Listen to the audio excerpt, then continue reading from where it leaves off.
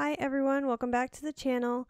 Today's 5-minute healer tip is going to be about healer companions. I recently did a video about the dedicated squire and if Indominable Runestones still affect its healing.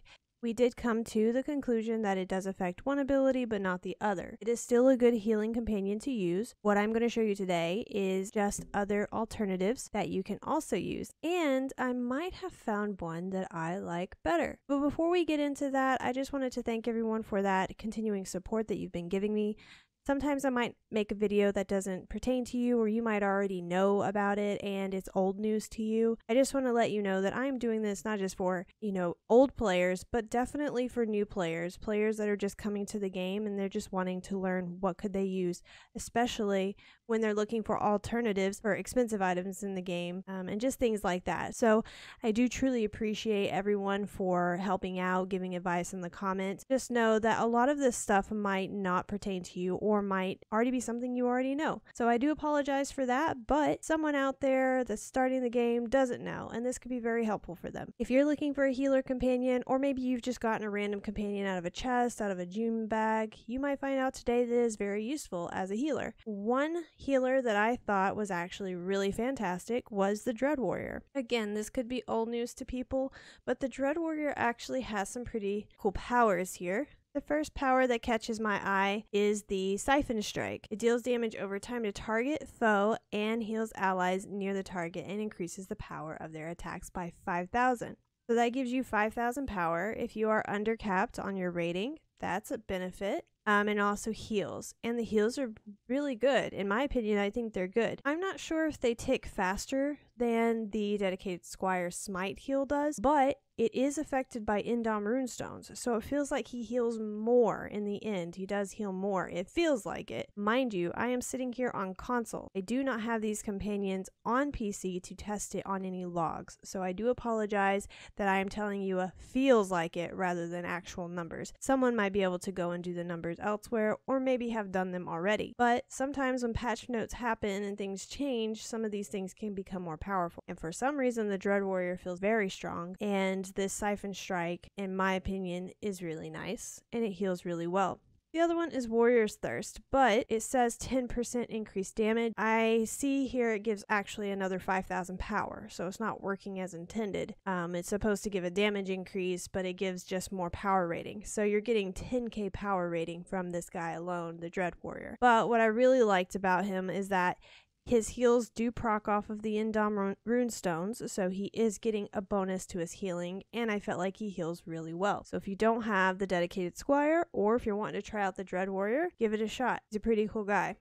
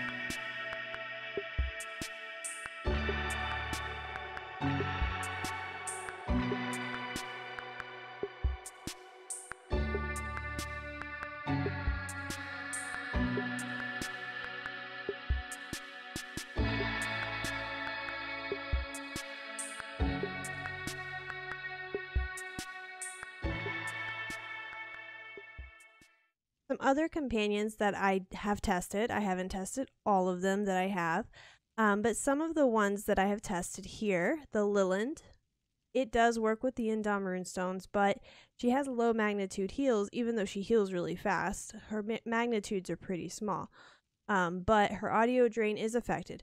All of her healing is affected by Indominable Runestones, so if you have some account bound Indominable Runestones that you're trying to use it on a healer that it's actually effective on, use one of them. The Stronghold Cleric also is affected by Indominable Runestones, so he will give more healing as well. It's another one that's on the Zen market. You may already have it, you may not, but I did test them out just because I did have them available already. Celeste as well works off of Indominable Runestones. Her healing is increased, But Celeste has a very slow healing. I don't mind her damage so much. I mean, she shoots the enemies up in the air, and she does a good amount of damage. Not a lot, mind you, don't put her on for damage. But her healing is high magnitudes, but again, and that's the trade-off. She's a slower casting healer. I wouldn't recommend you using her. Okay, so the Hellmite Paladin Ghost also works with Indoms, but the only thing is you gotta be hitting to see the healing, which is fine. A lot of the times, it's kind of nice to have a healer that's just going to do the work for you. But this guy is really good for trials. A lot of people have used him in boss fights and trials. I mean, he does good healing and he works with Indominable Runestones, but it can feel pretty slow at times.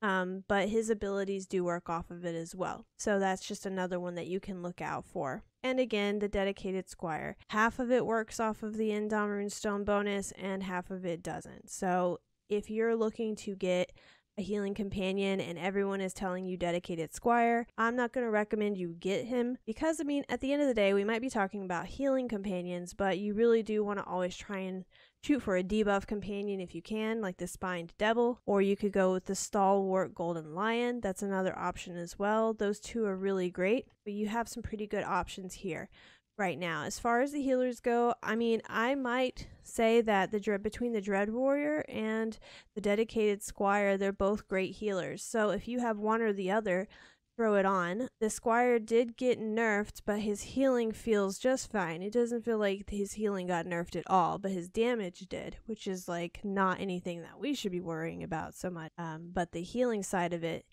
it's still good. Only thing that you can't use with him is Indominable Runestones, really, unless you're trying to just buff up his cleansing heal, but sometimes you won't even be utilizing the cleansing heal for it to proc. If you're wanting to actually utilize Indominable Runestones, the Dread Warrior is going to be a better option because he actually works with the Indominable Runestones. And then again, like I said, the Lilland, the Stronghold Cleric, Celeste, and the Hellmite Paladin Ghost. If you have any of those also work with Indominable Runestones as well. If there are any other healing companions that you would like to see tested, just let me know in the comments below. I'll give it a shot if I have the companion. Again, I am on console today because I have all of the companions that I've been looking to test. There's a few more on my list that I felt like already were pretty underwhelming companions in general, so I didn't feel that there was really any need to actually test them yet, but I want to give all of the companions a good shot. None of this is going to do with damage at all. If you were looking for DPS companions and which ones are the best, I never look for that, so I can't really guide you in the right direction when it comes to DPS companions. But as far as healing companions go and debuff companions go, I'd be happy to test any of that for you because since I do main the cleric, I do have a lot of those companions that you might be interested in checking out. Oh, and before I leave today, guys, I wanted to give you guys a little tip on making some potential profit. I was going to make some videos about making money, but I think that's a very soft spot for a lot of people and they get very sensitive about you giving out their secrets. So maybe I'll slide in a little profit secret at the end of my videos, and you know, the people that want to watch will find out at the end, and it'll be something really cool and Easter eggy. I don't know if that even makes any sense, but I'm going to let you know that sometimes people say that master crafting is really the way to make money, but maybe they are right. Maybe selling to master crafters is the way to make money. Resources and materials are required, and sometimes master crafters or people interested in getting into it might have to purchase those things from you. There are some things, like right here in the Stronghold, that you can only get with guild marks, or they have to be crafted in the actual profession workshop. So therefore, still causing them to either spend guild marks, spend AD, or spend time building the resource. So a lot of the times people resort to the easiest method, and that is spending the AD that they might have. You know, that tends to be how things work, is you don't really want to wait. You want to get things done really fast. It's not many people that I've met that have very much patience, even though on MMOs it really pays back to be patient. You're going to find those people that might buy some things from you, and this situation is no different. So we are in a double professions event right now as we speak, and that means that a lot of the resources are going to be purchased very frequently in order for people to craft their items. Things in the Stronghold that can sell for a good amount, such as Red Rouge, 1,000 guild marks. If you don't spend a lot of guild marks, it doesn't hurt. Over here, and I mean, this is just my stronghold. Your stronghold might have something different. Potash here, all of these items you can look up and see what they sell for. If you're willing to spend the money on that stuff, you can sell that just for a little bit of side cash. So Red Rouge here is going for $4.74 at a stack of 25. That is a roughly 19k per Red Rouge that you purchase.